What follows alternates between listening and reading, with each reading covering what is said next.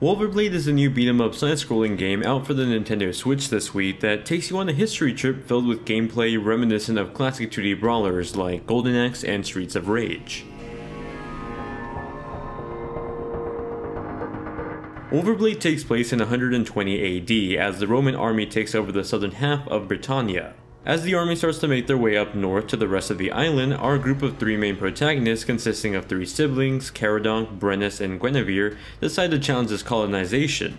Each of the siblings, equipped with their own battle stats, quickly jump into brutal gory battle as they fight off the traitors who have joined the Roman army. The game's history-heavy story is told through level introductions and outros with a few in-engine cutscenes throughout certain levels. Both provide context for the battles or the enemies you're about to face in a level.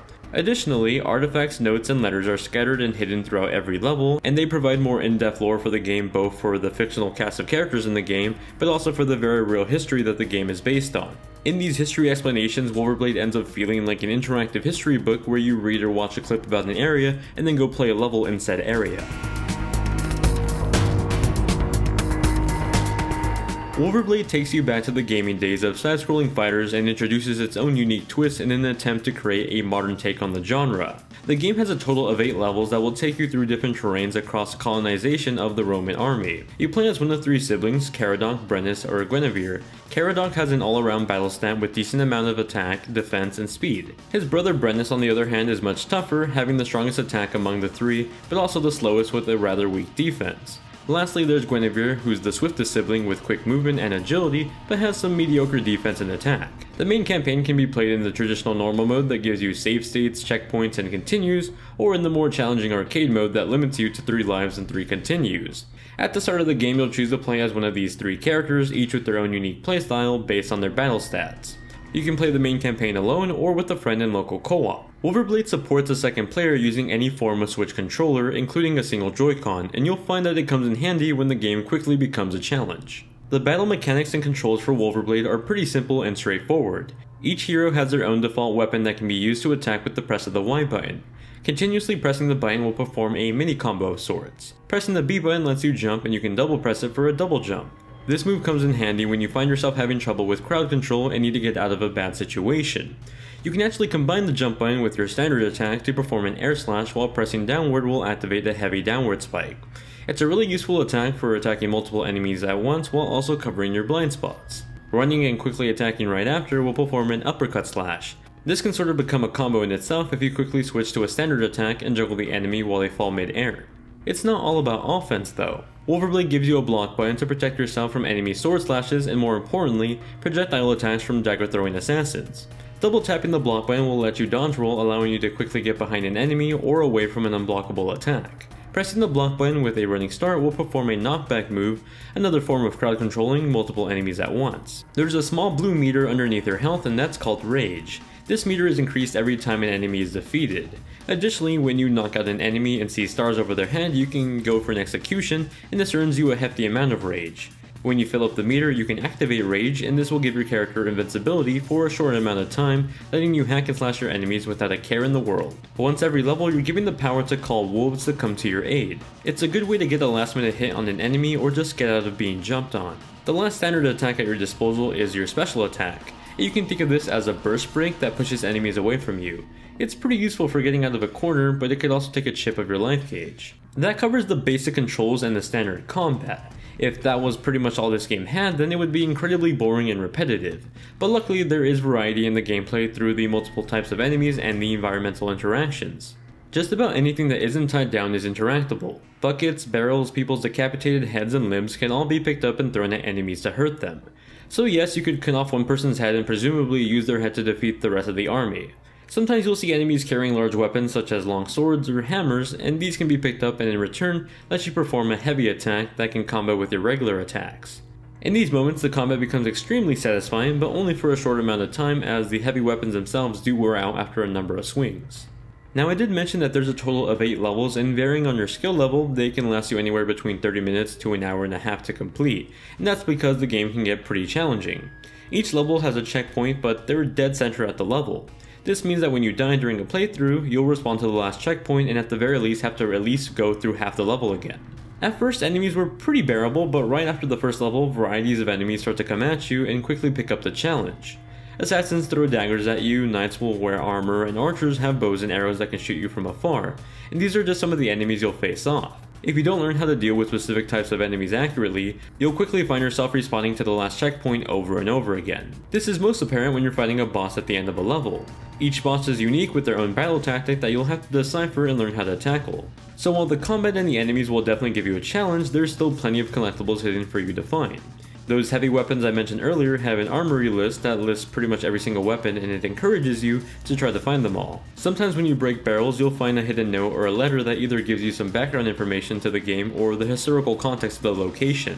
Furthermore, once you beat a level and return to the world map, you'll see photos and videos taken by the development team during their 5-year research journey for the game's lore and historical accuracy. It truly does feel like an interactive history book, and as a history buff myself, I really found it interesting. One really cool feature that's been added to this game that I think a lot of people would appreciate is that it actually has an in-game achievement system. So while Nintendo doesn't have their own universal achievement system, you can still earn them at least within this game. The other game mode outside of the story mode is the arena mode, and you can think of this as a firefight or survival mode for this game. You'll be placed in a confined area with spawning items and objects from time to time as waves upon waves of enemies come at you.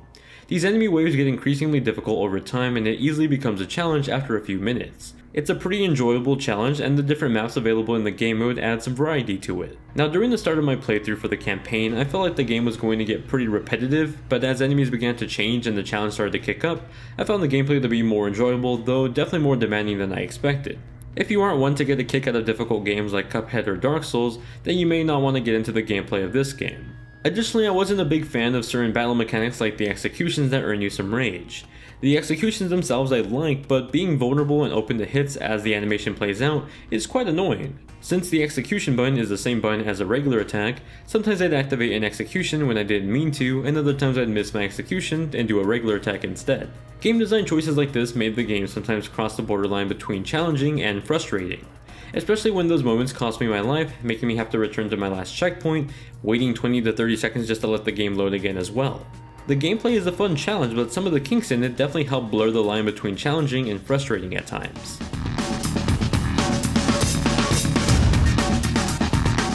Wulverblade features completely hand-drawn art and it looks fantastic. Characters appear really sharp on the Nintendo Switch display and on TVs. This game is gruesome and bloody with decapitation and murder happening left and right. It's certainly going to turn some eyes at friends that look over to see what you're playing on your Switch. The animation style is definitely going to be up to personal preference. You'll either hate the segmented style of animation or love it. Personally, I was really into Scribblenauts that has a similar animation style, so I didn't really mind it too much. What I really enjoyed was the layered art style. In the background, you'll see animals and enemies run through the terrain that you'll eventually have to run into. In the foreground, you'll see blades of grass move along to the wind, and at times, assassins will sneak their way up to the trees above you. It's a really neat touch to the visuals that pop out whether you're playing in dock mode or handheld mode. The audio design on the other hand is a bit of a mix. I really like the sound effects, they feel punchy and satisfying. Slashing through an enemy, throwing them off to a bed of spikes, or throwing a barrel all sound fantastic. The music isn't anything special though. It's not bad, but it's not great either. It's actually sort of short, which is why I think it stood out to me in a negative way. After a few levels, music tracks began to stand out to me, and I could sort of point out where the music would re-loop to fill out the rest of the level. In a way, it sort of came off lazy, but also like the level was much longer than it should have been, and it felt like it started to drag on a bit. Wulverblade is a fun and challenging take on classic 2D beat-em-up games. It offers a unique looking art style with its hand-drawn visuals and violent gory animation, though I can see it being a turn-off for some people. The thing that will drive a divide between players wanting to pick up this game or those who want to skip it will be the challenge. If you aren't a fan of challenging games like Cuphead or Dark Souls, then this will most definitely not be the game for you. On the other hand, if you do like challenge, this game definitely has it, but it borders the line of frustration at times. While games like Cuphead have you die constantly, the respawn time is quick and you're back into the action right away. Wulverblade on the other hand chugs the respawn to your last checkpoint, and unlike Cuphead, these level sections are long, so when you have to replay half a level over and over again, it does start to take a toll on you. Keep in mind this is coming from someone that enjoyed harder difficulty games like Bloodborne and Cuphead. Overall, I'd say that Wulverblade is a good attempt at trying to make a modern beat-em-up game with its own unique twist to the genre, though it could definitely use some refinements.